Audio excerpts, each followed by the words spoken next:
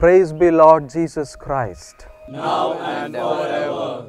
My dear brothers and sisters, we are in the first week of the Lenten season. Today being a Friday has a special significance of the death of Jesus.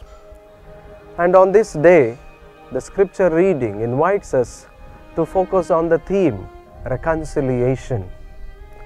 In the first reading, Prophet Ezekiel assures people that they will not be punished by their sins as for a whole of a crowd of Israel, but rather God wants each one to be responsible, and each person is responsible for his or her personal sins.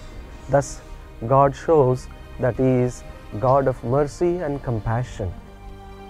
My dear brothers, in a similar way in the Gospel, Jesus asks us to be always considerate and reconciling with one another and ultimately with God. God wants us to be reconciled people and live as His beloved children. And each Friday is a symbolic day for us to follow and imitate Jesus as our Savior who has reconciled us.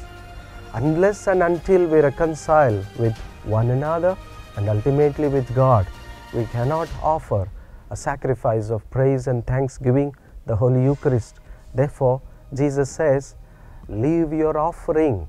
If you remember there that you have something against your sister and brother, go and reconcile, and then come and offer your sacrifice. That will be perfect obligation and oblation of your love and sacrifice. Come, let us celebrate this Holy Eucharist.